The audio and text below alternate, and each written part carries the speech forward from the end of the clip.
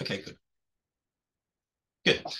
So what I'll do is I'm just going to share my other screen and talk through things on that.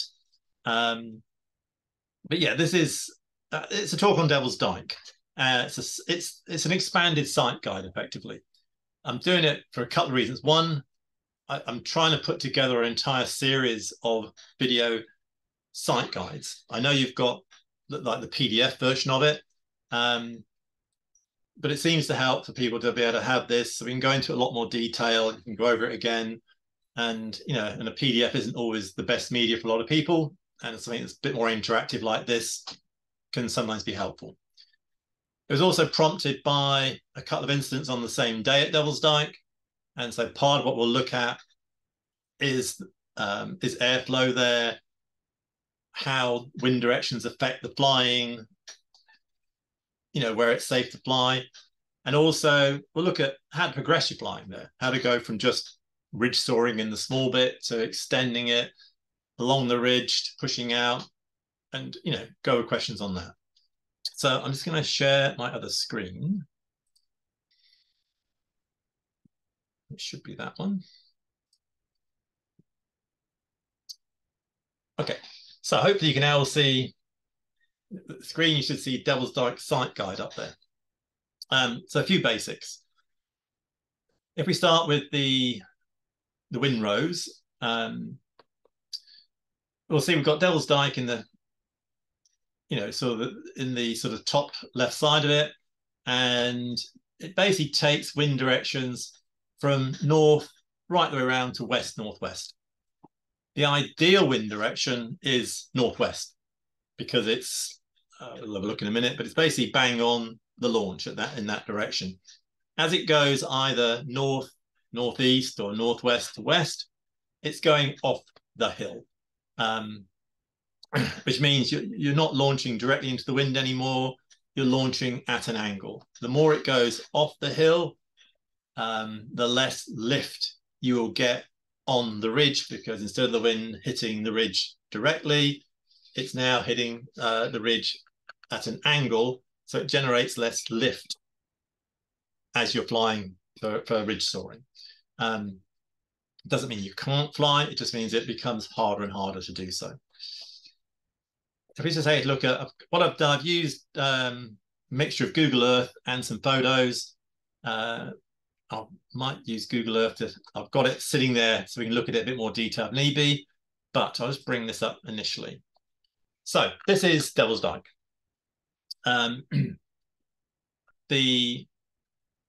You should see in the middle there, it's got National Trust Devils Dyke with a little P on it. That's the pub, basically. That's where you park. Directly in front of that, I've highlighted an area in green, and that's the main takeoff. That whole section there is pretty much where we launch from. As you come sort of downstream from that, you'll see I've got a section in red. I put it in red because that's the paddock area below where the hang gliders launch from. So that, as an area, is kind of like your first major hazard in terms of landing and taking off. Basically, and I'll stress this right from the word go, if there are hang gliders operating in the main paddock area, which is the bit just above that red area, then you're basically trying to avoid that red area as much as possible. If you have to land there because you have no other option, then mushroom up, walk to the top where you can see the hang gliders, and if they're active, simply go back to the grid, walk through the gate to the green area and launch from there. It's extremely hazardous if you are popping up wings with hang gliders launching behind you. It can become lethal. Inevitably, an accident's going to happen. The hang gliders are going to go straight through a wing. It's just not pleasant. Even if you don't see a hang glider waiting to launch, if you're in that area, if they're about, it's the same principle, because if they're flying around, they're going to come into land. And if you're stood there and you suddenly pop a wing up, they can't land. They're going to have to abort a landing. So I'm stressing it at the moment because it gets abused a bit. And it's just important to understand that, if there's hang gliders there, and you land in that red area, mushroom, walk out. If you keep going past the red area, we then get into the bowl. We've got the next green section, which is launching in the bowl. And those are our main sort of takeoff areas. The arrows I put on there, I probably shouldn't have had 2 blue arrows, but we'll go with that in a minute. The black arrow is essentially pointing north, and that's also pointing pretty much to where the landing area is in the bottom field. But you can see if in a northerly wind just how off the hill it is. Even that is, the line is starting to go across where you're taking off from. The blue line in the middle is pretty much northwesterly. That's, as you can see, it's kind of like bang on launch. That's your ideal direction. The other blue arrow coming from the side is westerly.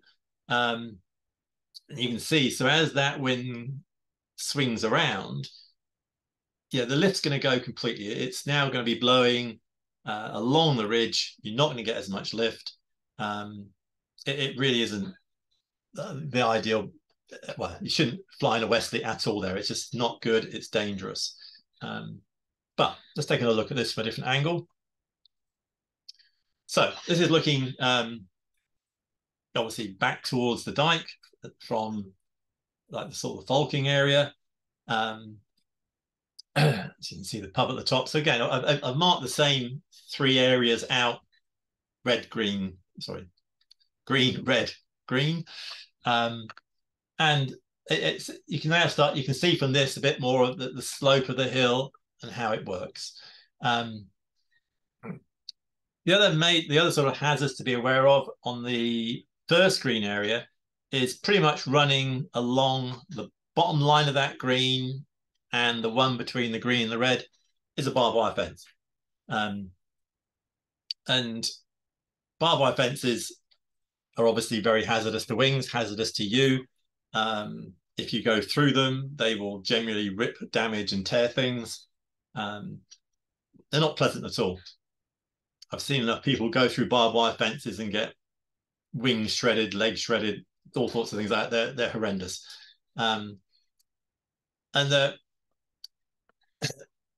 So when you're there, you really should take a look at that and just make sure you know where they are. In particular, the one that's between the sort of the green and the red area, if the wind starts to go off a little bit to the north, then it's going to be basically, when you launch, the tendency for you to drift in the direction of that red area. And if you haven't given yourself enough space, you're not far enough away from the fence, and your ground handling isn't particularly good, and your launching is not too good, it's very easy to find yourself actually being blown into the barbed wire fence between the 2 fields. I've, again, seen many pilots go through that, get tangled in it, get dragged into it, just because they haven't seen what's happening with the wind. And you'll see it mentioned in the sight guide as well. When it goes off to the north, basically you've got to the east of this green area, you have another bowl. We call it the modeler's bowl. And as the wind comes around to the north, you'll get a little bit of wind shadow effect, so you won't feel the full impact of the wind until you pop your wing up. Then it catches the airflow, and you suddenly find yourself being hoofed in the direction of the fence. So if it is going to the north light to northeast, make sure you've got plenty of space between you and that fence. So you have like 0 risk of going into it. I'm just going to take a look. So I'm just going to zoom out briefly. I'm just going to bring up Google Earth for a second. There we go. Okay.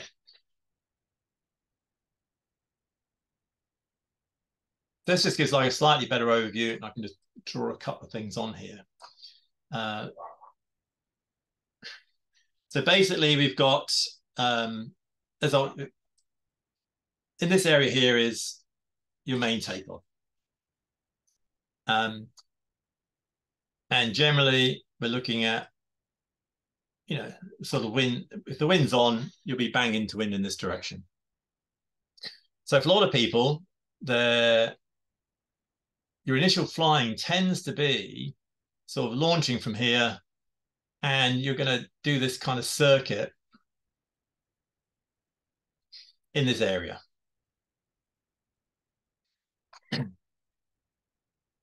There's kind of an immediate hazard here, which is in which you have to kind of adapt and get used to, which is when you are doing that circuit and you're in this section,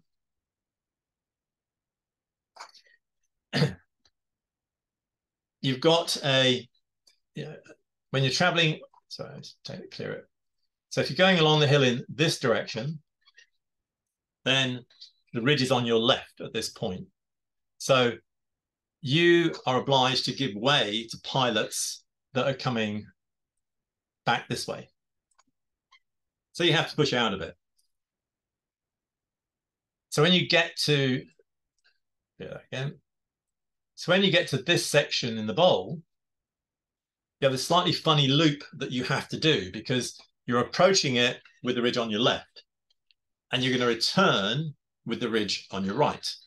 So you end up here with this, you're coming down on your left, and you can't turn into the hill. So inevitably you tend to get this, you sort of come around the bowl back and around this way. So you get this crossover in the bowl. So as a hazard, you have to, you'll find that if there's not, when there's not a lot of separation, you've got even just anywhere like five, 6, 7, 8, even like less than 10 pilots in there. You need to coordinate and be like really watch what happens in this area. Because of that loop over, you're going from sort of one side to the other, and you're inevitably crossing paths with other pilots. So just give yourself a bit of space. Be aware of that, and just watch out for that as a sort of oddity in that area. So in terms of like flying, getting used to it, the obvious other hazards that are below takeoff, you've got trees here, and you've got this entire sort of lower section of trees down here.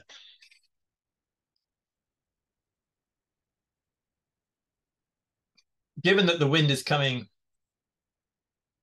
in this direction, if you get a tall low in this area, then you're coming in, you've got trees here, you've got the wind coming this direction. If you're coming this way, you're going to get rotor coming over the top of these trees. So you do not want to be getting, if you're soaring here and you start to get a bit lower,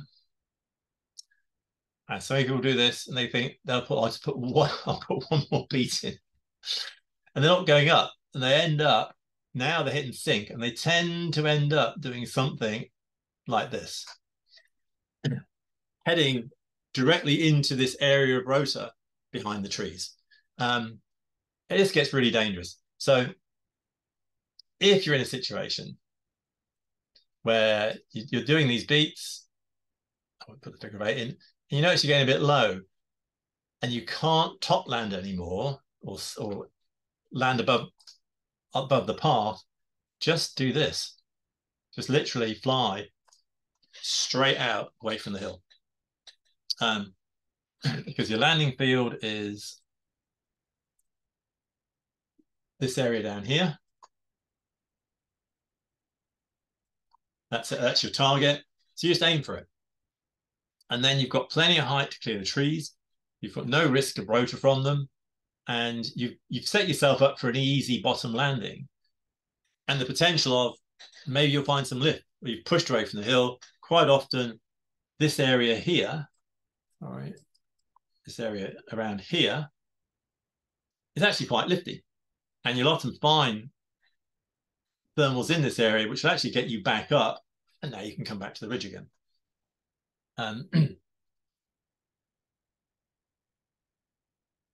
Once you've kind of got used to flying this section, really the next thing you're looking at is coming around here. With a view to, oops, ultimately with a view, your next sort of like big run is the Truly run. So this is Devils Dyke, into the bowl, around the corner.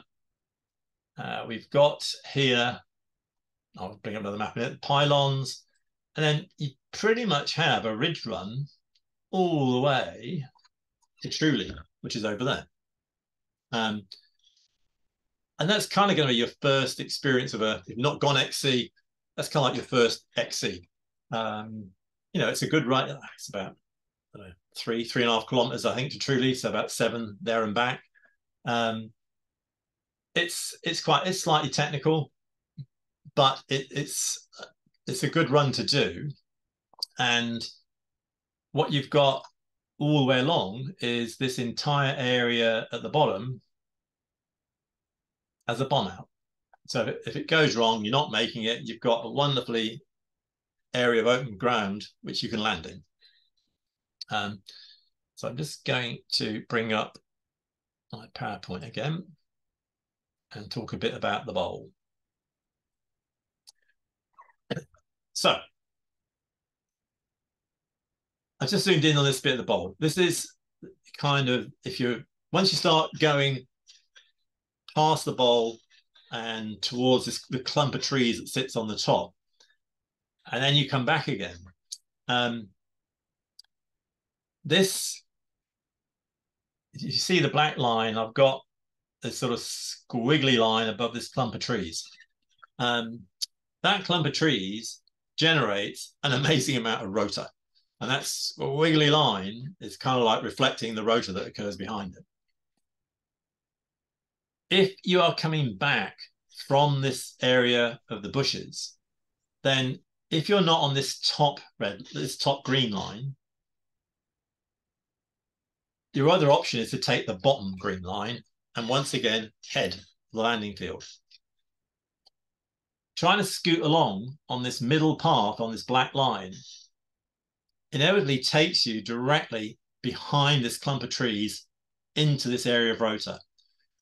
And there is nowhere to go from that. You don't get lift from it. All that happens is you just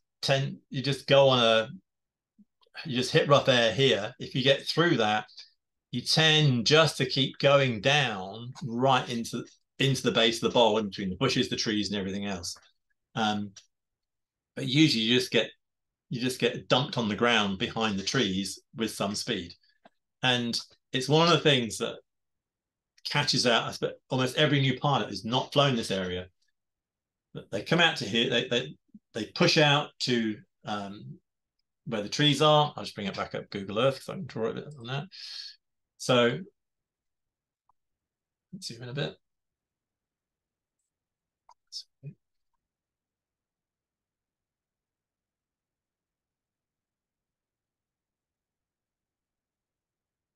Okay, right. So here's the trees. And what will happen is you're coming back, you've gone past them, you're coming along here, you don't get any lift. And so now you start to find you've got a little bit, so you're coming below this tree line. If that happens, do not keep going around the corner. You will just get drilled straight into this area here. At this point, you just have to bail. You're basically going to go, no, I'm not going to do that. I'm actually going to clear that out. You've come around, you're getting a bit low, you just come out this way. You head straight for this field. And again, it's not unusual as you go over the trees to actually find a bit of lift. And if you're lucky, you'll get back up. But worst case is you've got a very safe landing in the landing field. Let's pack up and move back up again. But it's very tempting to not, because people don't like to walk up, they tend to push. They get to off. They're coming back along here. It's a little bit low. Sometimes they'll put a turn in here. It almost never works. So now you're kind of really stuffed, because if you get to this point, you won't make it across the trees. You won't make it around the corner. You're now forcing yourself into what's usually a very tricky slope landing somewhere around here. So when you're taking this route, and if you're not getting easily above these trees, just take this route down. It really is the safest option. It's tricky. Slope landing here is very tricky. Just decide, okay, it doesn't work. I'm going to go to the bottom. If I get lucky, I'll get some lift. Worst case is I'm just going to hike back up again. All right. So the Trudy run. Let's bring up my PowerPoint. This is kind of the next big thing. All right. Hazards. So the green, that's supposed to be a Devils Dyke green on the left there. So the red area are the trees. If you're thinking of doing the Trudy run, you need to cross by going, you need to be over the top of that clump of bushes on the corner. If you're not going to get over the top of it, and you're above this lower part, before you get to it, just turn, come back to the bowl, see if you can get some more height, give it another go. So you're kind of going to do this. Okay, bring it up. You've come around the bowl. You've got here, if you sort of plenty of height, great, just carry on. If you're kind of scratching around the bowl and you're getting to around here, and it's like you think, okay, I'm not going to clear those bushes. You've still got time here to actually put a turn in and get back to the bowl again. And you can also, if that's not quite working, you don't think you can make it, you can top land in this area. It's a fairly safe area of top land. Let's say if you are though trying to go for this, you're coming along here and you're dropping below the tree line, this bush line. Don't turn back, because you're not going to make it. Again, it's what route you're going to take. Well, we're going to head out to the landing field again. Basically, essentially, if you're getting low around this set of bushes on the corner, then just head for the landing field. That's your safe option. But what we're aiming to do is, for your very first sort of true, is from here, is get enough height, come over the top. You come around here, and now you come to your next obstacle, which are the pylons. These run down this hill, and I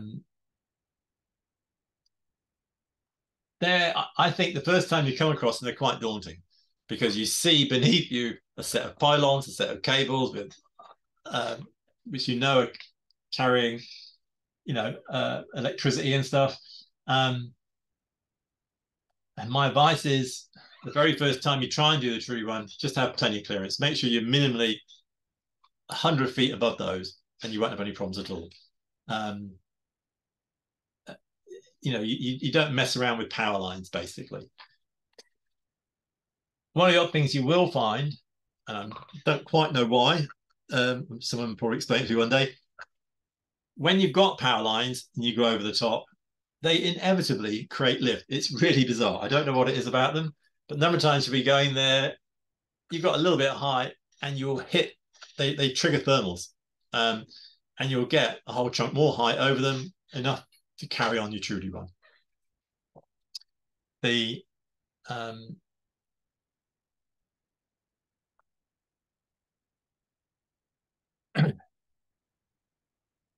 once you've gone past that, you're basically going to carry on just literally following the ridge.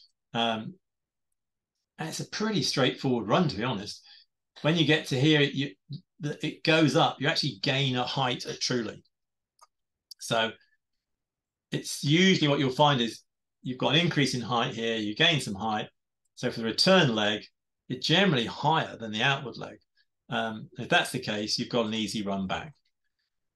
Again, if you're coming back and you don't think you can clear the power lines, then land before you get to them, and simply walk past them. And if need be, just walk away. Just if you can't relaunch anywhere here, just walk all the way back to the bottom. It's only a few minutes away. All right. So flip back to the PowerPoint.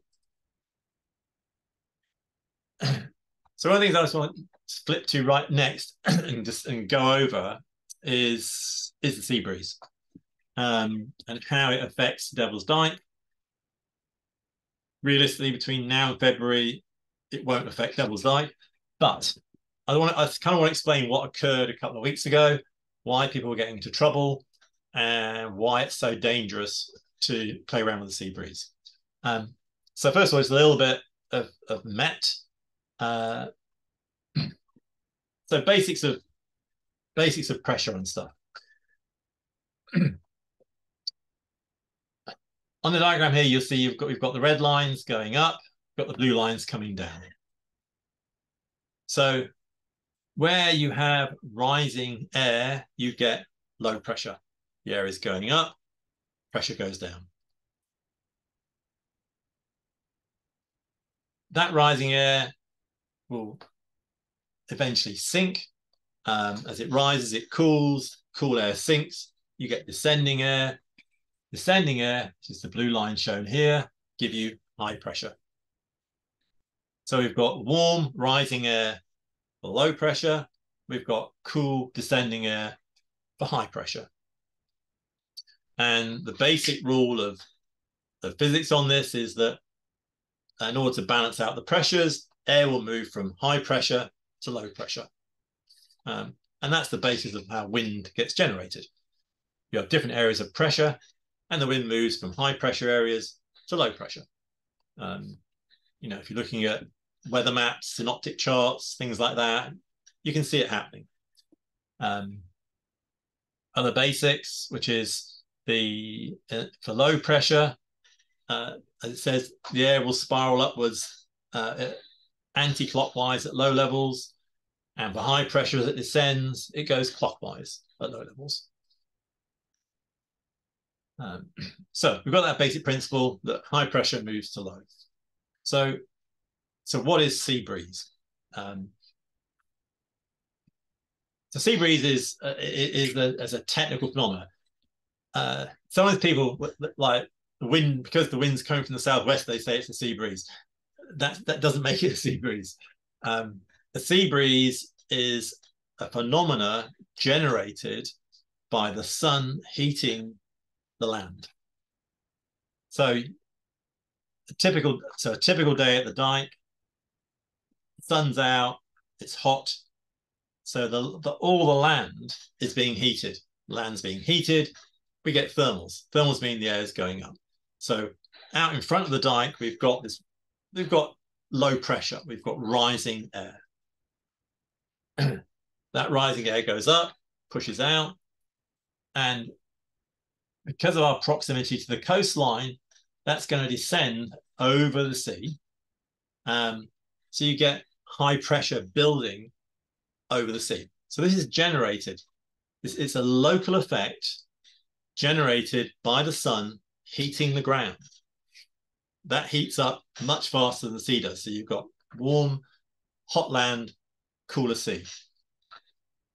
So you get this phenomenon of rising air over the land, goes over, descends over the sea, high pressure. So we've now got low pressure on the land, high pressure over the sea. So this will drive a wind, a sea breeze from the sea to the land.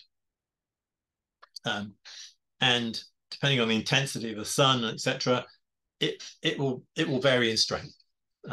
You know, so the strength of the sea breeze is dependent on the difference in pressure.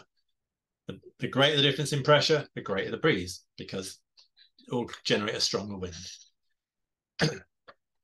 So from our perspective, let's bring up, actually I'll probably show on this better. If I just clear that a second. So basically we've got sea breeze is going to be building and coming in from this side. What it's going to run up against is we've got our wind blowing from this side. So we've got the wind blowing onto the hill. Behind it, the sea breeze is building up. And it's not a distinct line. It will move. You know, the Met wind picks up, the sea breeze picks up, the Met wind picks up, the sea breeze picks up. So you get this backwards and forwards thing of it. As the sea breeze builds more and more, as the pressure builds, it pushes more inland. And so we'll get to a point where, you know, as long as the sea breeze front is sort of back here somewhere, we're not overly concerned because we're very distinctly in the Met wind. But what we are concerned about is as it approaches and it gets to this sort of this area.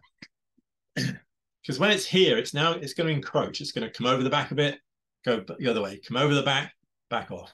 And this is what was happening a few weeks ago. Sea breeze was coming in, aided by the fact that the wind wasn't northwest, it was already west-northwest.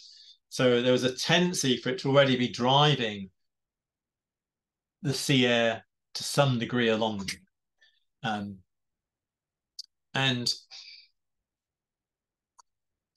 the other thing you get, which is what pilots play with, which is where it gets really dangerous. So you've got a bit of convergence here. So the sea breeze is pushing in, Met wind is here. You've got two air masses meeting. You've got the colder sea breeze sort of pushing in. It will create this convergence, which will give you this band of lifting air. And some pilots, what you'll find is they'll try and use that to get away in. It is insanely dangerous. Not that you can't do it, it's just requires a high level of skill. If it goes wrong, it goes really badly wrong. So it's a very high risk factor. And what happened on this day was the sea breeze, you could see it coming in. You could actually see the wings in the bowl actually go southwest, and then it backed off. And just as it backed off, a bit of convergence came through. And what happened from on the main takeoff, for a second, because they were slightly away from the sea breeze, they had this bit of convergence. So they launched and actually got lift. There were pilots in the bowl who could see them going up. First one launched, and he was slightly ahead of the sea breeze. He got away, and he was on a faster wing. The pilot behind, seeing that, just went, okay, I'm going as well. And it was just too late. By the time he launched, the sea breeze had now moved in. So the air was now coming over the back, and he just basically got drilled. Essentially took off. He got the edge of the convergence that started to go up, and then immediately got overtaken by the sea breeze, which just collapsed the wing, and you're in air that you cannot fly in now. It's kind of like you're in a situation that you cannot recover from, that close to the ground. And you know, if you're 50 feet above the ground and the air is just going down and you can't fly in it, there is only one outcome, which is you're going to crash. So it's you know, all I can say is you don't mess about with the sea breeze. When you see the sea breeze coming in, you're either in the air and away from it, or you're not, and you pack up and go home. It's like, it's just, those are your options. So does that, I mean, that kind of explain more about what sea breeze is and what we do with it, and or not, what not to do with it. But the dike is very, because of its our proximity to the coast, its shape, because we're already flying in a northwesterly, the sea breeze has a tendency. I mean, if I can just clear this for a second and close this. What we've got, okay. So bring it back on.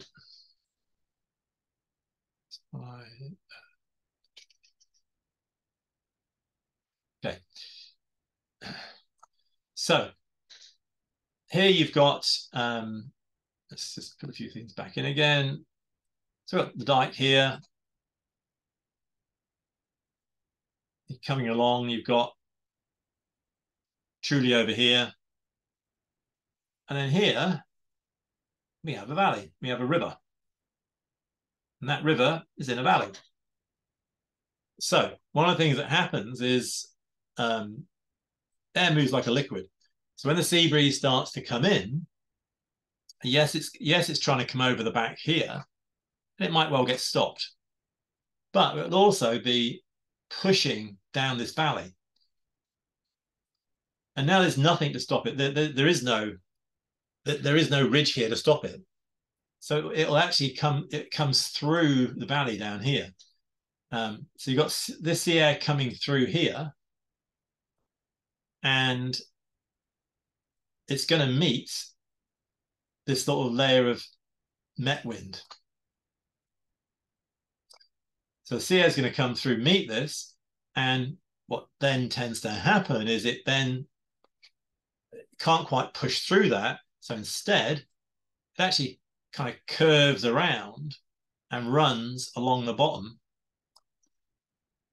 runs along the bottom of the valley here, at the bottom of the sort of dike to Truly run. The sea air is already starting to come in, so it's already starting to push under the met wind. So now so essentially, before the sea breeze actually come over the back, you will actually see it going quite westerly lower down. And you'll notice in the landing field, people going into land are no longer going northwest. When they come into land, they've got to turn into this sea air. So before it even comes over the back, we're already being affected with it lower down.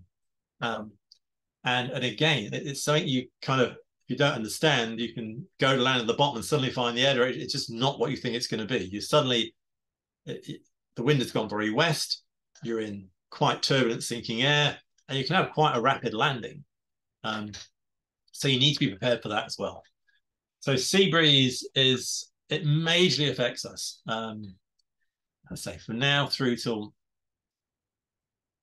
March, it probably won't affect us at all. The sun's just not high enough to heat and create that phenomena. But that's it's difficult to stress enough for our sites just how much that affects them. But anyway, that gives you an idea of the topology of it, how the air comes through, and how it affects things. What I'll do, let me just stop sharing for a second. So there's quite a bit of data there. Any questions so far in terms of the site, sea breeze, what's happening, how the wind affects the site and stuff? Done such a good job explaining it. No one's got any questions. Okay, cool, good. Hi, John. Yeah, hi, Zam. You know, when you've drawn at the very start the two green launch sites at Devils Dyke, yeah, I'm a real novice. I've only launched from the one in front of the pub. Yeah. Is the one round by the bowl, because sometimes it seems quieter. Is it a harder launch site, or are they both muchness? Okay, so let's talk about the bowl again. the other thing hadn't mentioned about the bowl is a bowl. So you've got two ridges kind of meeting, which gives you a V shape. A V shape always gives you a bit of Venturian accelerated wind. So quite often, if the wind is strong on the normal takeoff, it'll often be too strong in the bowl. You'll get some convergent, you'll get a bit of Venturi coming through there. The problem with launching from the bowl is you kind of only have one direction to go, which is back towards the main launch. And if you don't get height when you first take off, you have very limited landing options. You're right on the ridge, you launch. If it's not working, you only really have the option of it's not easy to abort a launch there, and you kind of have to go to the bottom. The main takeoff is bigger, it's wider. If you sort of bring the wing up and you run anything, it's not quite, you can just stop before you get to launch point, drop the wing down, walk back up and give it another go. You get that to some degree in the bowl, but not as much. So is it a better place to go? I think my brief answer would probably be no. I think it's a trickier launch. And it's one of the ones where also, because most people are taking off from the main takeoff, you often get quite a bit of air traffic coming past. It's sometimes harder to time the launch. And so that's also the point where people are doing their figure of 8 turns to cross over there. They're coming down one side, looping, going back the other. So it can be very busy. You'll often notice the bowl is like the busiest area because it's a little bit stronger. People aren't getting lift, they'll go there to get lift. B, it's where everyone's turning. So launching from there has the extra hazard of more pilots. Not quite such an easy launch. So I'm not saying you shouldn't. I'm not saying but it's a bit trickier. That's all. Yeah, I think I'll stick to the other one. Yeah, just to get used to it. I'm not saying you shouldn't launch, but the point of this is to answer questions like that and kind of point out things that as to why it's a trickier one to launch from. It's Robin, perhaps Thank you. one point there. You'll see pilots launching from the bowl, but I don't think many of them actually walk to the bowl to launch. They launch at the main takeoff, come down slope land around the bowl. Would you agree with that, John? Yeah. I mean, the only time I've launched from the bowl is where it's a little bit too light on the main takeoff and it will be a bit stronger in the bowl. But that's like, you're not going to get much fun because it's not that strong. You're limited. You're literally just going to be buzzing around in the bowl. And if you're not good at fairly fast, smooth turns, it's not a good place to be doing very short beats, in that sort of 50 meters of backwards and forwards over the bowl. But yeah. I think majority of us we launched from there because we landed there. We can't be bothered to walk back, so we're trying to make the best of it. That's great. Thank you for that. Yeah, no problem at all. All right, cool. All right. Otherwise, no other questions on that? You happy about sort of sea breeze and what it is and why we don't fly in it? And okay, all right, good. So let's look at the next bit of this. So what we're looking at is progressing your flying at the dyke. And so we're trying to get you to sort of like more this sort of, more this, you can't, let me share my screen again. Sorry, saying this, you don't know what I'm looking at. Give me one sec. Back to share a screen. Screen share. Okay, so this is kind of what we're aiming for, is this progression of getting a bit of height. So this is pretty much directly above takeoff. You can see the whole ridge run. And one of the things, as soon as you get a little bit of height, everything changes because you're no longer skirting around a bowl. You're no longer scratching, near an edge of something. You're above it. and it kind of changes the dynamics of your flying.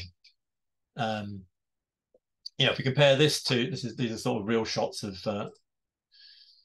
this is kind of like your normal soaring picture. So you've taken off. You're only just about above the ridge height. As you can see in this, just about there's quite a few pilots in the bowl. We've got someone who's not quite made it, is getting low, heading over the trees. This is kind of a typical basic soaring day where you're not getting that much height. You've got to really work on your flying. You've got to keep making the decision. Am I going to top land? I think I'll make it. And what we're aiming for is to get you from this to something a bit more like this, where you've got some height, you've got space to play with. So what I'm trying to do is go over, without getting overly complex, there's a few basic things on how to transition from this sort of flying to this sort of flying. Obviously, to get to this, you require thermals. And fortunately, in the club, you'll always see if there are thermals, they'll get marks. There'll be pilots going up in them. But from your own point of view, how do you make that transition? How do you get away? How do you get away from this up and down? I think it's safe to say that it's without a vario, it's very tricky. Fundamentally, what you're looking for as you fly along this ridge is you're looking for lifting air. You're looking for your varios and going boop. And if it's a reasonably strong lift, basically what you're going to do, I'll just bring up Google Earth again so I can draw a couple of lines. Feel that. Zoom in a bit. So I can reposition. John, it's Robin again. There's a question on the chat from Andrew Lee who says, I think this will end up being dealt with in what you're about to get to, but he says, are there good flights like the Truly run to the east? I think the answer is they're not ridge soaring flights, they're cross-country flights. Sorry, do you mean past Truly to the east or to Truly? No, in the opposite direction from the main dike. Oh, okay. So let's I'll just finish this point and I'll take that point up. I haven't looked at the east side, but we'll definitely look at that. So basically, bring up the little ruler again. So a lot of your flying is this, is this sort of oops, I keep my pattern in. Round is this ridge soaring pattern that you're doing. I mean, you try and break away from that. So you can either just wait until you kind of accidentally go up because the wind's getting stronger, or the lift's getting stronger, not the wind, sorry. Or you can do this. You're coming along and you'll find you're getting this batch of lift somewhere. And the first sort of playing around you can do is when that happens, is you're going up, is actually push away from the hill. Just follow that lift out. See if it still goes up. You'll tend to find that this lift here is usually being generated by, it's not 100%, but there's something going up sort of in this area. So when you push away from the hill, you'll actually find you've got this band, like a thermal of some sort going out up in front of the hill. Things tend to get triggered. That's usually where the lift is occurring. It's not directly above it, it's in front of it. So you just basically have to make this decision that, okay, I've got some lift, and obviously check that you can turn away without flying into people. You've looked around, you've checked it's clear, you push away from the hill. Now, if it works, great, you'll find lifting air. If it doesn't, you should be able to come back and join things. If not, go and bottom land and then come back and give it another go. But this is your first sort of foray away from the hill, and you'll see all the more experienced pilots just doing exactly this. You'll notice that they don't just stick in the ridge lift. They keep pushing out. or we do. Yeah, we'll push away from the hill. We push away from the hill. We're looking for something. We're looking for lift. And again, using the barrier, we'll push out. Barrier's still beeping. Great. Okay, so we'll turn in it now. And I won't go too technical about it, but yeah, one of the things you obviously have to master and get used to is 360s. If you can't turn, you're not going to be able to thermal because thermaling requires you turning. If you're not happy about doing 360s, then speak to Robin, speak to myself, speak to the coach on the hill. We'll go over it with you. But the kind of the basics of, I just don't make it a talk on 360s, but the real fundamentals are that to get your wing to turn efficiently, always weight shift before you apply any brake. It's like if you brake and then the amount of brake you have to put on if you don't weight shift is you kind of risk stalling your wing. If you weight shift extremely, you'll find you need minimal brake to actually turn, and your turns will be quicker. So weight shift followed by a bit of brake will give you fast turns. Brake with no weight shift is just dangerous, to be honest. You risk stalling one side of the wing. So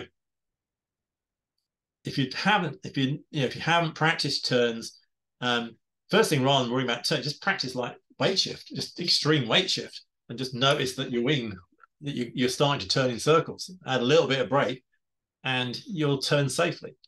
The problem with if you don't weight shift and you just apply lots of brake is you can spin the wing, and which is obviously very dangerous.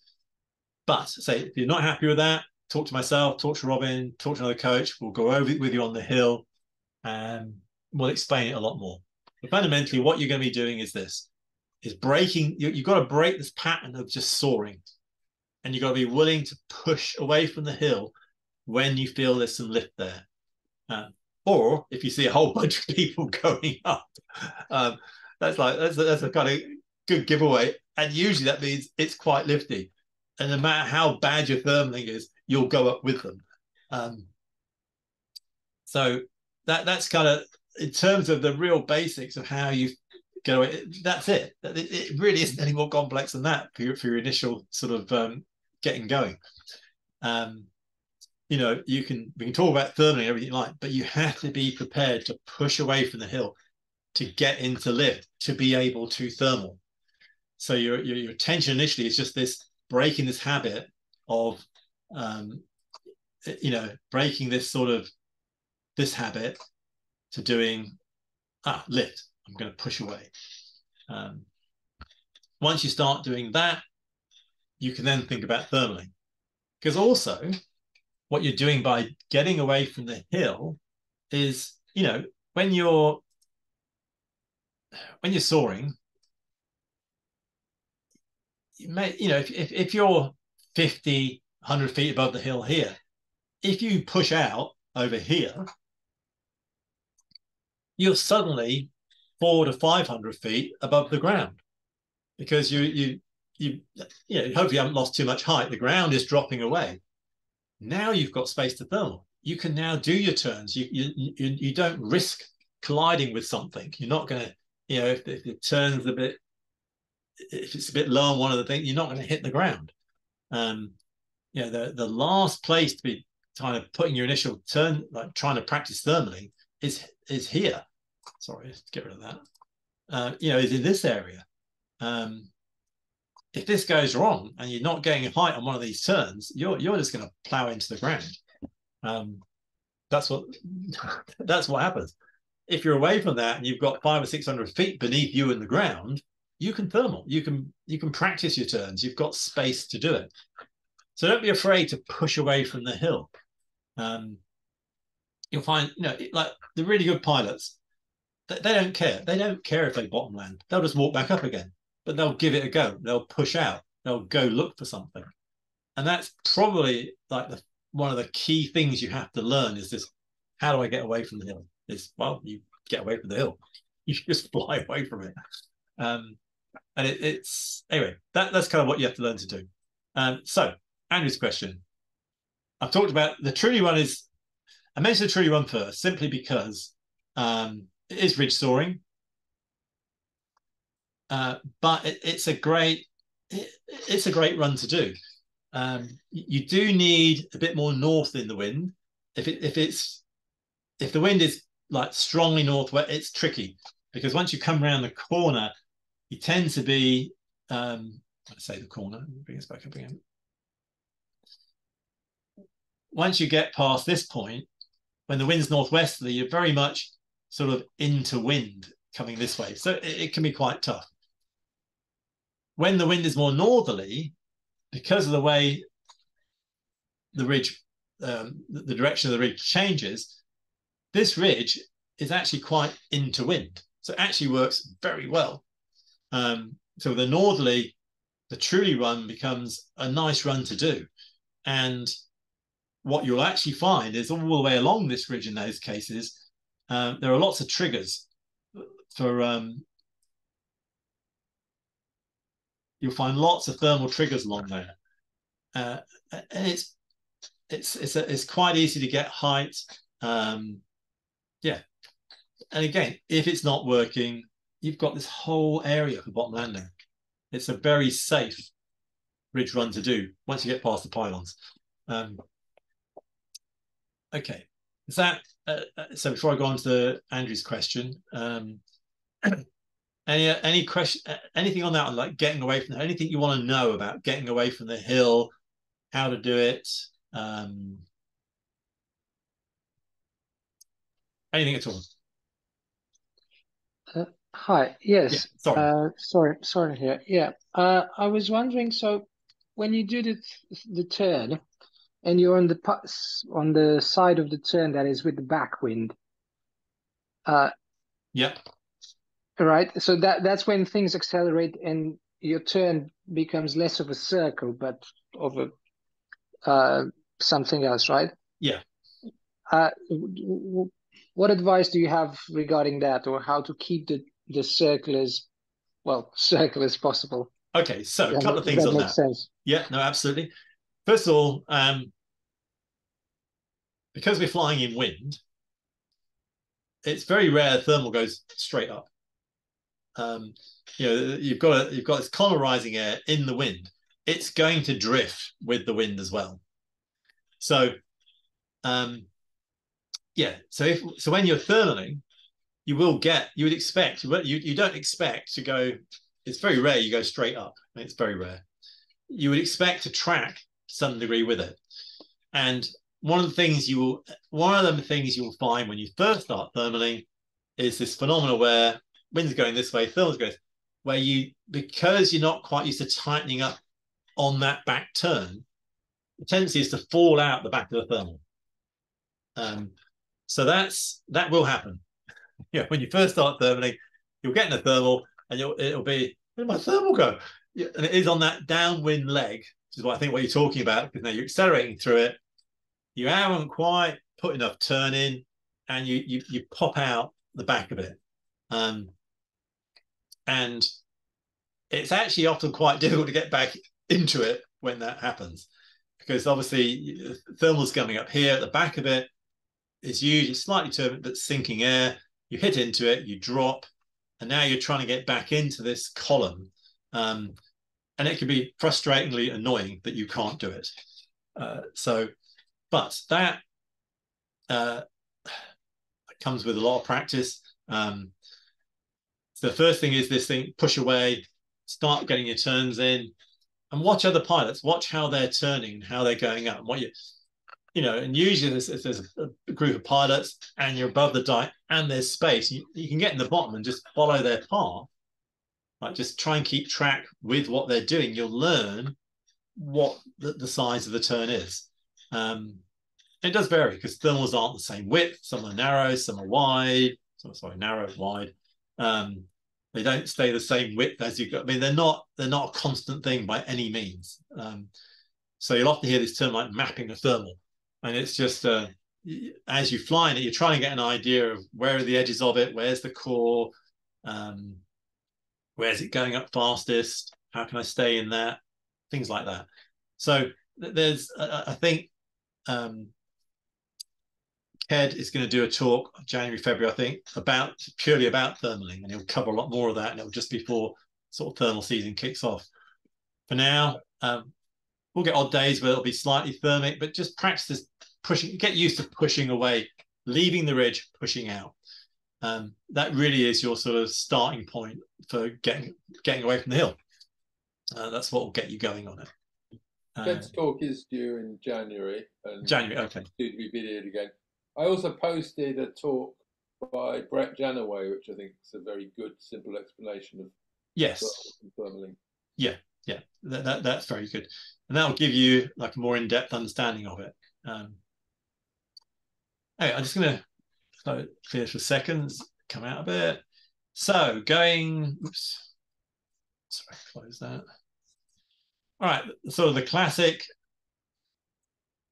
Devils Dyke cross country. Well, the first sort of cross country you're likely to do. It's with a something like northwesterly type wind.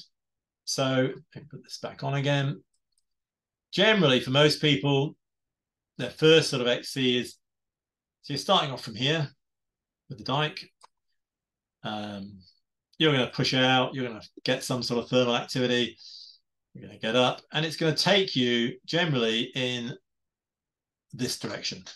John, it might be just in me, but I can't see any. That's because I forgot to share the screen. Thank you very much. Sorry, I get carried away. I'm like, oh, look at this, look at this. Oh, what's he talking about? I have no clue. Let me share the screen again. No, thank you very much. Please feel free to point out my omissions. Okay, now you can see the screen. I'm going to clear this and start again. Right. Now you can see it. So you've got Devils Dyke here. This is where you're going to start. We're in northwesterly, so you're going to, somewhere around here, you're going to probably push out a little bit, and you're going to get your sort of first thermal activity, and it's going to take you up. And it's going to start drifting you over the back.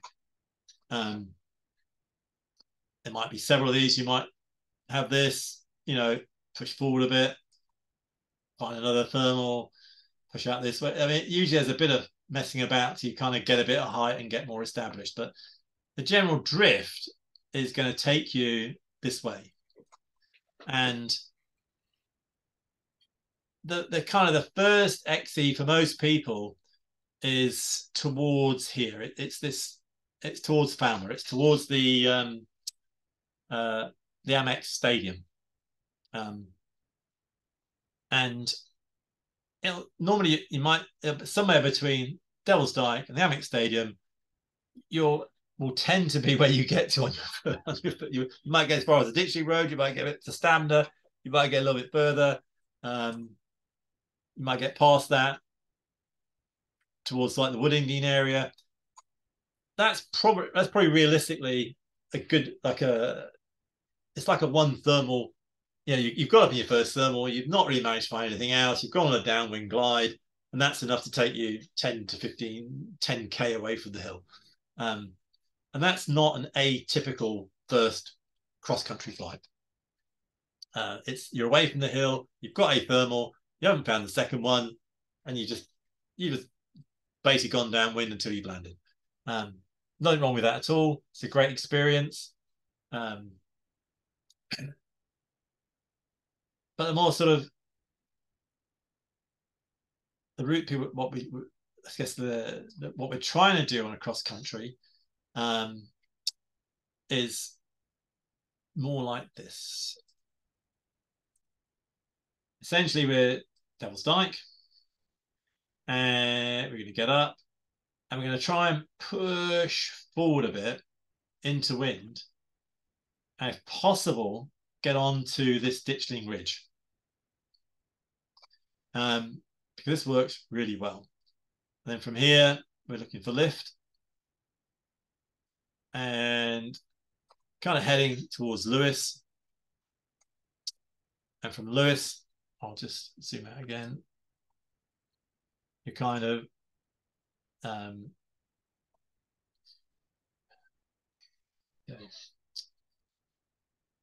This again. So yeah, Roberts Bridge. So I'm going to use this to understanding. All right, so Devils Dyke's around here somewhere. And we've headed along here towards Lewes, Ringmer. Very often then we try and push towards, trying to stay inland, push towards Heathfield, out towards Roberts Bridge, and then keep going. That's, I guess the other one that's fairly typical is where you don't push inland and from here. The other one that's really common and is nice to do, it's about 50k. It's from here, you Ringmer, you kind of can't quite push in. You're going, wind's gone a bit more westerly. You head here towards Battle, and you end up near Battle. That's kind of another fairly standard flight that people do. The great thing about this sort of direction is there's lots of buses, there's lots of trains. It's pretty straightforward to get back to the Dyke. But all of this requires, you're not going to do this on one climb. So this is where, before you even kind of think about, oh, can I get there? Can I get to Battle? Can I do any of these things? What we're looking at is, let's go back to the Dyke itself. How far off was I? Not too bad. Oops. Right. So I'll stress this again. What you're looking at here, and this you can practice, is this soaring push out. Find some lift. See if you can get a bit of a climb, even if it's a small one. Runs out, come back to the hill, more soaring, bit of lift, push out. See if you can find a bit of a climb again. And then you're kind of emulating a cross-country flight where you found some lift, you've lost it, you've carried on flying, you found some more lift, you've used it, you've lost it. You'll get this, so you get this thing, climb, push, some sink, find lift, climb, push, sink. And you can emulate it by pushing away from the hill. And it's just, and that you can do in winter. We'll get days in winter where you're not going to go cross country, but we might get decent days where you get climbs to, 1,000, 1.5, 2,000 feet above takeoff. Great for practicing things like this. They really are. And it's going to give you that confidence to leave the hill. Anyway, kind of veering a bit from the site guide here. So just to go back briefly to, sorry, does that answer your question? Yeah. Right. In terms of the site guide, so any questions about Devils Dyke itself, flying it, your concerns about it, things you're not sure about? No? Okay, good. I've got, just going to cover one last thing. To the PowerPoint. Yeah. So this is what it's like. Basically, clouds. What you will find when you fly and you start to get high is what we're aiming for, cloud base. I won't do it. I'm not going to go into too much detail, but what we don't do is actually go into clouds. And if you, to be honest, I'm probably not. I think I'm going a bit off topic here, so I'm actually not going to go into a lot of detail. Let's assume this, the point where this is a problem, we'll deal with that next year for you. I think for now, the thing to concentrate on is this willingness to leave the hill. You'll never go cross country if you don't break that getting away from the hill phenomena. And it's just, you just have to be willing to get to that point where you don't turn and run back to the hill. Once you achieve that, cross country becomes just the next stepping stone. And don't worry about how far it is. As I say, 7k, 10k, whatever. It's all across. You've left the hill. It's a cross country flight. And once you do it, it will change your attitude towards flying completely. Okay. So I'm just going to stop sharing the screen for a second. John? Yes. Sorry to interrupt you. No, feel free. Just so I'm checking my understanding. Do we need to have our full pilot rating before we think about Okay. cross? Okay, very good question. As a pilot rated pilot, why do we do pilot rating?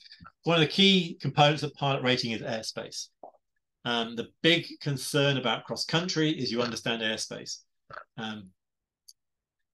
What we don't want is people violating it. A, it's insanely dangerous. B, we do not want to get the CAA involved in any of our flying. We do that by avoiding airspace.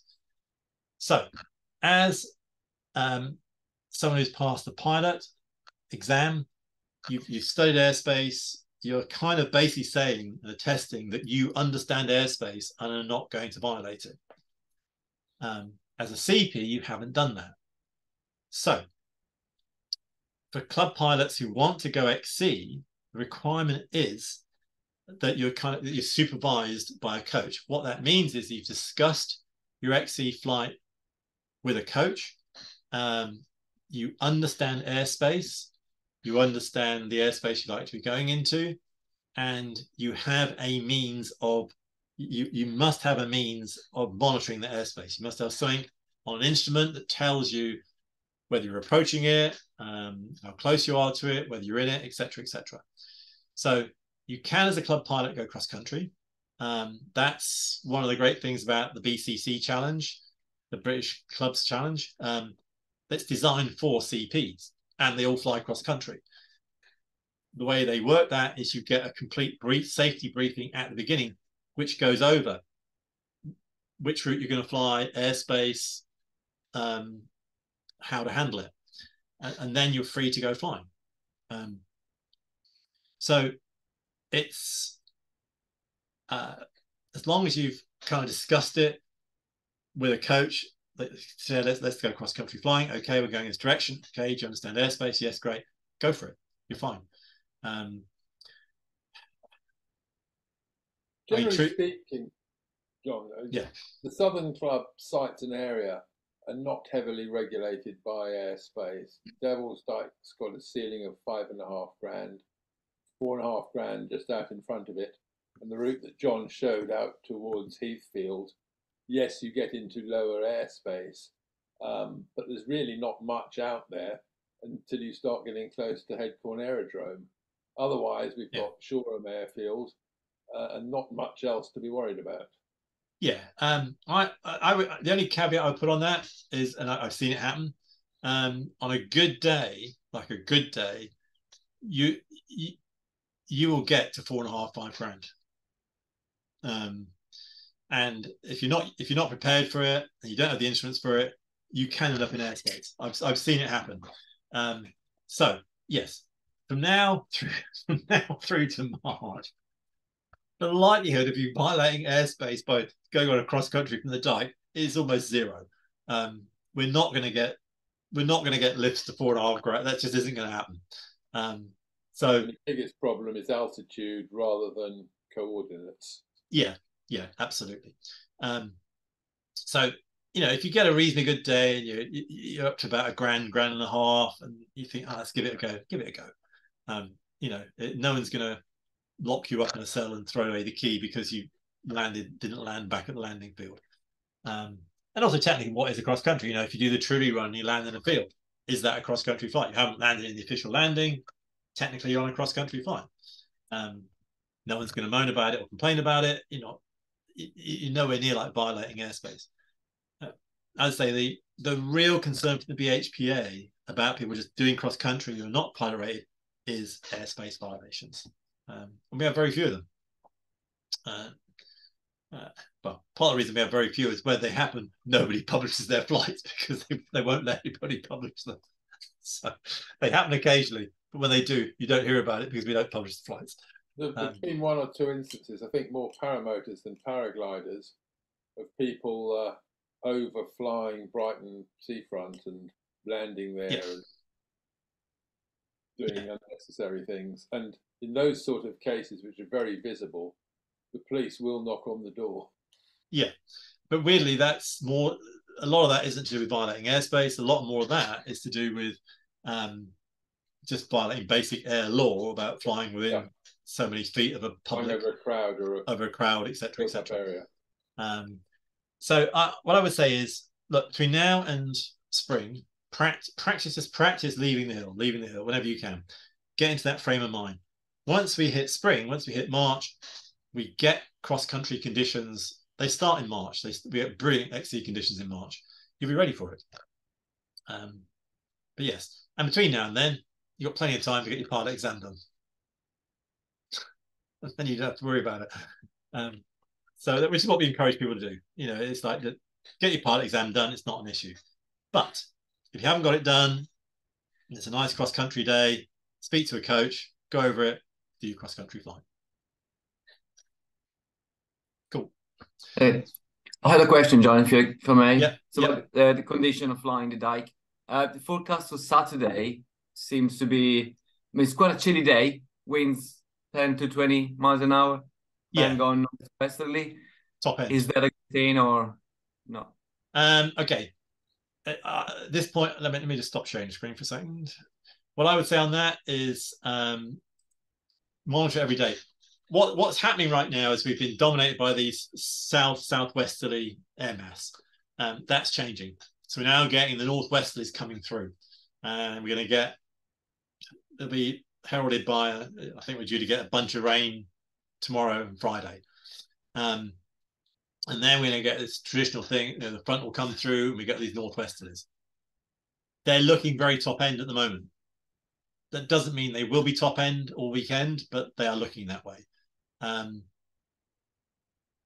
there's been a bit of discussion on the coaching group and other places about top end flying. My view is that if it's too strong to launch, you know, you need some sort of assisted launch, you shouldn't be launching. It's too strong to fly. There is, I'm sure some people will argue about this, but from my point of view, if the wind is blowing at trim speed, i.e. as fast as your wing will go without applying speed bar, you're not going anywhere. So we get this phenomenon called gale hanging. And it just means you're pinned.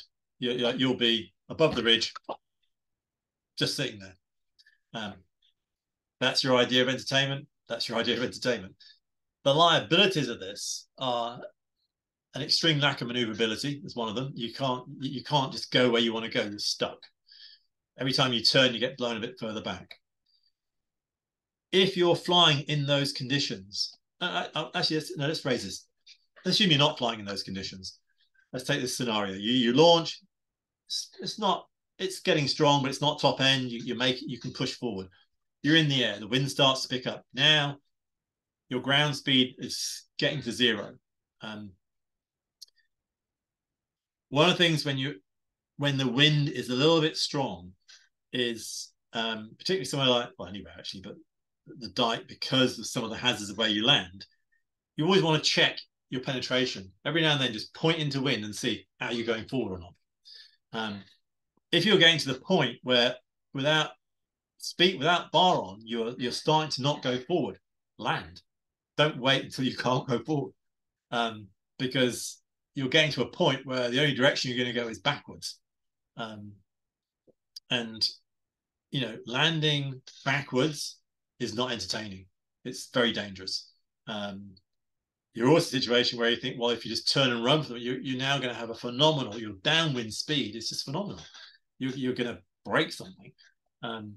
So it's the hazard of flying in wind, which is picking up in strength, is that if it continues to pick up in strength, you're basically screwed. You're not going forward. You've got to somehow come down. If you come down too close to the ridge, the layer of turbulence, because the wind is stronger, goes further back. So you risk hitting turbulent air on the way down.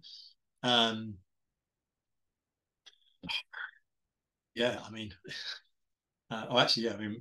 so hazards. So Do it, Will. Don't do it. So yeah, basically, I mean, there's been a lot of talk about, how do I practice more strong wind launch? It's like, well, you don't want to launch in conditions that you really shouldn't be flying in. I understand people get desperate to fly, they want airtime, but we also want you around for the next season, not spread across the ground, basically, to be blunt. So what you can find, though, is that the wind, for example, 500 feet up at the top of Mount Caban, may be considerably stronger than it is in the landing field. And you may be safe ground handling in the landing field without taking your wing up to the top of the hill. Yes, that's a ground handling lower down, that's the entire thing. Compared to ground handling on top of the hill where you're going to take off from. I'm not saying you shouldn't go to the Dyke. I'm not saying don't go take a look, because it might drop. The forecast might be wrong. The conditions might actually be okay. What I'm saying is don't mess about with strong wind, because you're narrowing down what you can do. And that has reminded me, I forgot about one of the major hazards at Devils Dyke, which I'm just going to bring up. Sorry, I completely forgot about That's what I was asking, maybe, yes. At least there's a pub there, so... Yeah, that's the major hazard I'm about to bring up. All right. Let me share my screen again. Sorry about this. I completely, totally forgot about it. Let's go back to Google Earth. And let's just... Okay, so what do we have? That's quite a good view, actually. What do we have right behind launch? So you've got launch. I'm just going to bring up this little ruler thing. Right. So we're generally taking off from here. What do we have right behind that? Yes, you've got these trees. And what do we have behind that? Here we have the dike itself. So this V section in the ground behind the trees is Devil's Dyke. For those who don't know it, it's the hoof print left by the devil many, many years ago. Hence Devil's Dyke. This is, if you are soaring anywhere in this sort of area above the trees and the wind is getting strong, this is like lethal. This is insanely dangerous place to be. Because if you go back, the tendency is, and you get any sort of sink, if you're going to come into this area at all, you're going to have rotor, you're going to have horrendous collapses. It's like a really, really, really, really, really, really bad place to be. So with strong wind, or if it's picking up, then I'm just going to clear that for a second. Back up again. So if you found yourself in this sort of area, the wind is really picking up, and obviously you're higher, don't hang about. If you can't go forward, at least go this way to the side where you've got open space behind you. You do not have the Devil's Dyke behind you. You do not have a pub behind you. You do not have a mass of trees behind you. And you've got some chance of being able to escape in that area.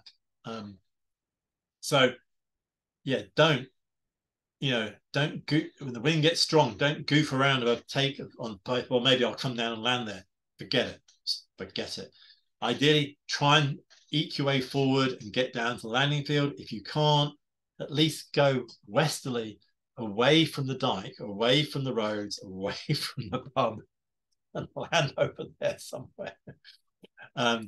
You've got space. If you get it wrong, you've got space to get dragged. You've got grass. You've got things that, as unpleasant as might be, is nowhere near as unpleasant as roads and trees and vehicles and things. So it's a major hazard. I completely forgot to mention it. It's kind of crucial. The other thing with strong winds is if you're in this area of takeoff and the wind is picking up and you get it wrong, you're going in one direction, which is this direction. You're heading straight for the car park, heading straight for the pub. And again, last year, I've seen someone, as funny as it sounds, bounce off the burger van. Literally, just couldn't control the wing, got dragged, got lifted very slightly, and smacked straight into the burger van. And that's what stopped him.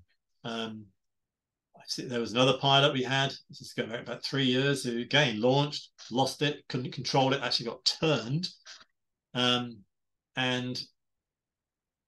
as sort of karma would have it, I mean, he got turned, he went face first straight into, his knee went straight through a windscreen, just happened to be his own car. So, okay, that's a slightly humorous side, but it's that dangerous. I mean, just like driven straight into the car park, straight through a vehicle. It's when that wind picks up at that level and it whips over the top, and you don't know how to kill your wing rapidly. It's insanely dangerous.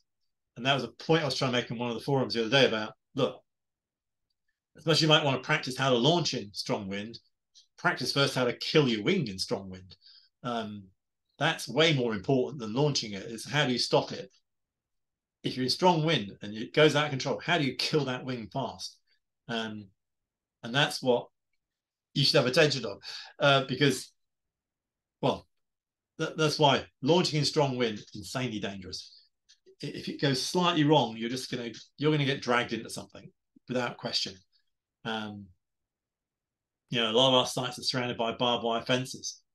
A number of times we see people just dragged into a barbed wire fence, and your wing just gets shredded at that point. If it hits the fence, the barbed wire just goes, conveniently just slices it into lots of little bits.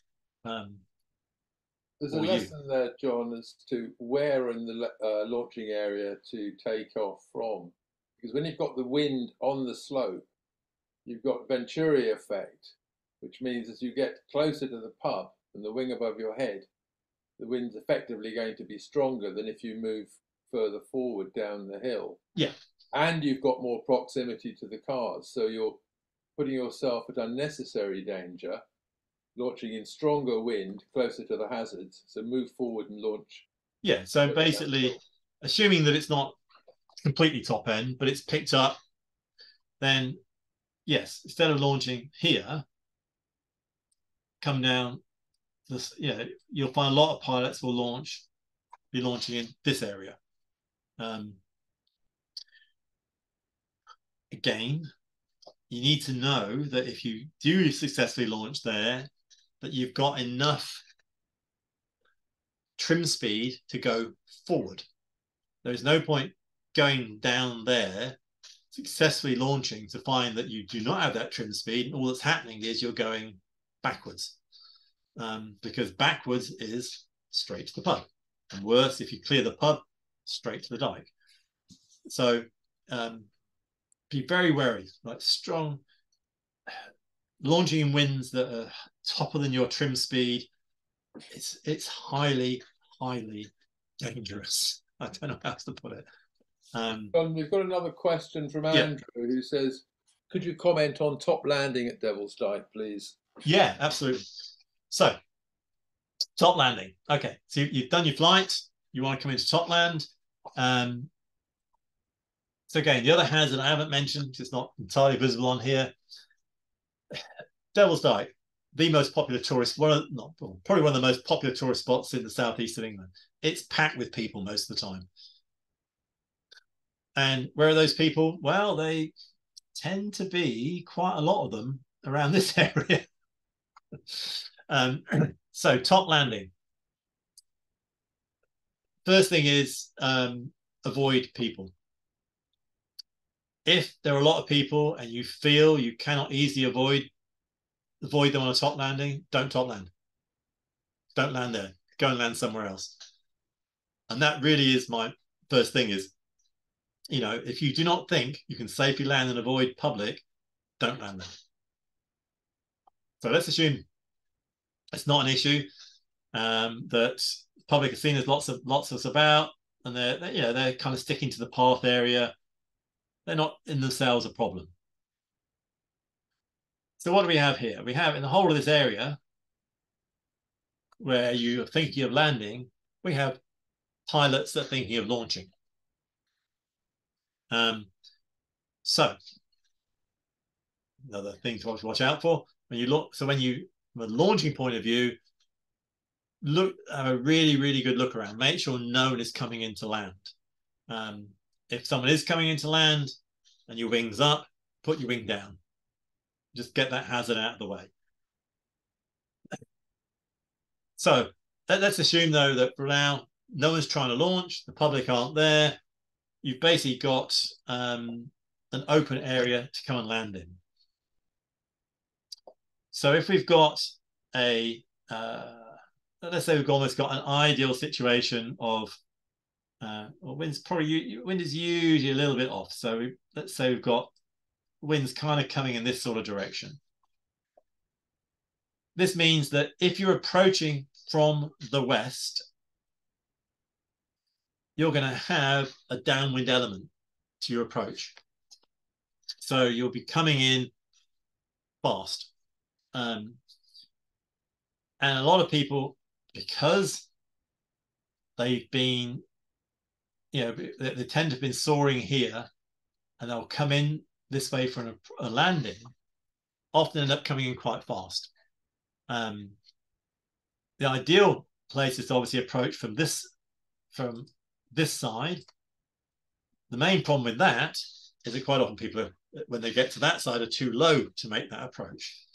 So what you're realistically going to try and do is probably come in from this side with enough height that you can, if need be, you can actually put a bit of a turn in and land into wind. If that's not possible, then what you'll actually find is that the ground tends to sort of go upwards in this direction. And if you're, so from an approach point of view, what you can actually do is if you're coming along here, you will tend to find that as you come down, you're actually getting closer to the ground. You can, over here, put in a little turn and land.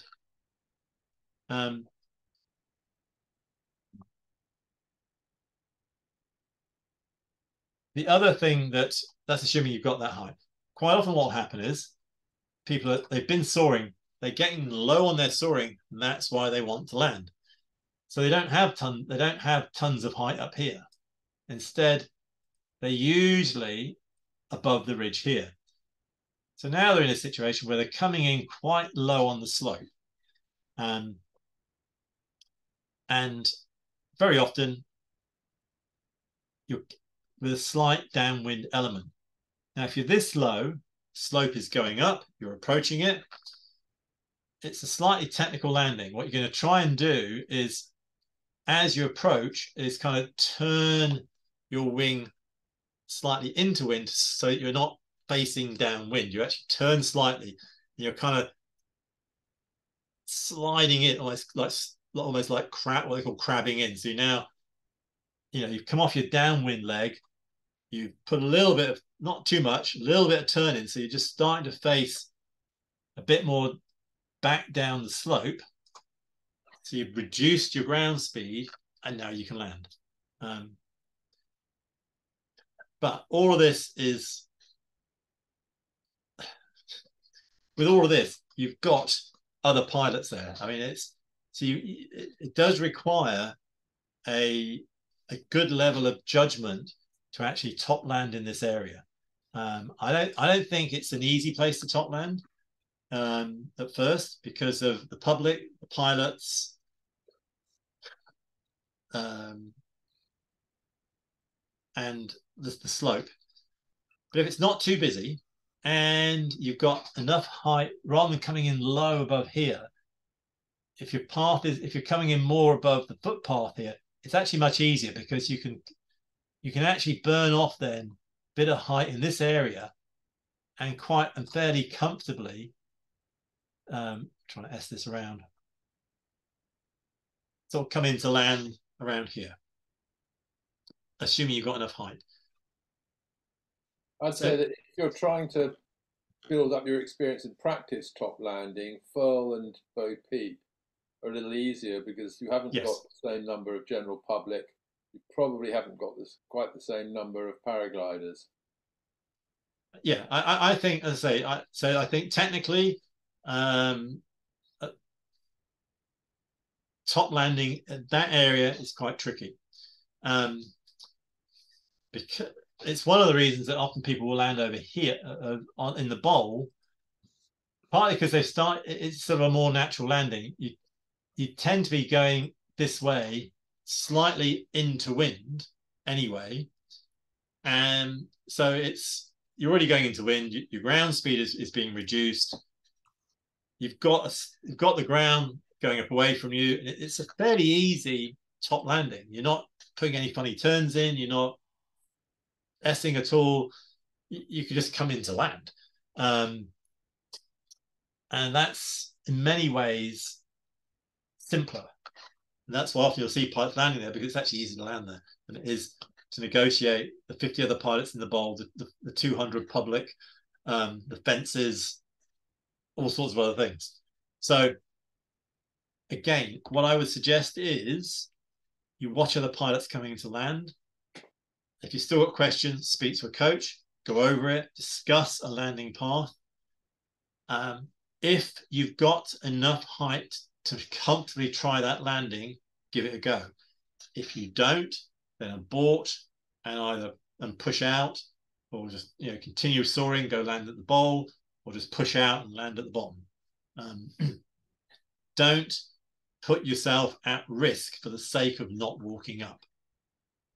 That's the other thing I would say. Is sometimes pilots get a bit desperate. They decide at the end of the day, they're a bit tired. They do not want to walk up from the bottom. They're going to force a top landing. That's when things go wrong, because it's the end of the day. You're a bit tired. You're not paying as much attention. Kind of desperate to top land. So you don't want to do that walk up. And then you'll see lots of sketchy landings going on. Quite a lot of time people get away with it. That's not the point. It would have been much, much safer just to have landed at the bottom, packed up, spent the 20 minutes walking up. So don't get tempted to force a top landing because you don't want to bottom land and walk up. One it's point not about worth it. Bottom landing, last time I was there, which was 10 days ago or so, there's still an electric fence running across the landing field, the bomb out field. Okay. And if the wind is coming west and you're landing across that field, you need to decide which side of that fence you're going to land. Yeah, which is the other point on any site, is site inspections, because 4 weeks ago I don't think the fence was there. It was 2 weeks ago. The other thing about the dike that happens usually about November time is the electric fence appears usually about here. Oops, sorry. They fence this bit off with an electric fence. And they dump animals in this side of it. So we get this added hazard in winter of an electric fence. It's only a low one, but it is electrified. I've had pilots test it. And it definitely does have electricity going through it. And it means, and cattle in that area. So do watch out for that. We've got another question on the chat, John, Yep. from Loxton, who says, could you point out where the ground handling area is behind the hang glider takeoff, please? Yes, I can. So basically it is this section here. Now that it can actually be very good when you have like it's not too strong in a southwesterly. It actually takes a southwesterly quite nicely. You're not going to fly, but it's actually quite good for ground handling because of its direction. There's a bit of a slope running up. It is an option to go and ground handle. The dike itself, the rest of it, when it's a flyable day, there's nowhere really suitable to ground handle because pilots are launching and taking all along the area. So it's not a great place to ground handle at all. But if you're close to the dike, if it's a close site to you and it's southwesterly, not too top end, you want something to ground handle, it actually works very well. I've done ground handling there. It's a nice space and it's fairly clean airflow. and you can come to the ground handle there. Okay, cool. Right, let's just stop sharing again for a second. All right, good. So I've kind of covered all the bits I want to cover. If you've got any final points you want us summing up, feel free to ask. Otherwise, we've got the sort of very efficient sort of Reverend chat group. You can post questions in there and we'll get to answer them there. Otherwise, hopefully it's helped a bit and it's expanded on the sort of printed site guide and given you a bit more understanding of the site. Let's say, but if you have other things and you're at the site, ask. Please ask us as a coach when you're there. What's this? What's that? What happens here? What happens there? You know, we'd much rather you ask a question than you don't ask it and have an accident. So, you know, never feel embarrassed or put off about asking questions. We expect it. We want it. It's great. It's a perfect learning tool. You know, we don't expect you to know everything. I mean, like, it's good to be challenged. It's great when people ask questions because you sometimes go, never thought of that. Better figure it out. Anyway, all right, cool. So if no more questions, we'll wrap up there. And then, yeah, if you find this a useful format, let's say I've already done one on beach. We'll try and fit one in on the other sites. I think it'd be good to do one on New Haven, especially for winter, and cover that one. It'll probably won't be for a while, but maybe sort of in a month's time or so, we'll do a New Haven one for winter and go into it. Anyway, generally, did you find this a useful format to look at it, discuss it, and go through it? Yeah, okay, good. That's what It's really helpful, John. Thank you. No problem at all. All right, guys. Well, thank you. I'm going to stop the recording. Thank you, John. Yeah, that's totally fine. All right, guys. Thank you so much.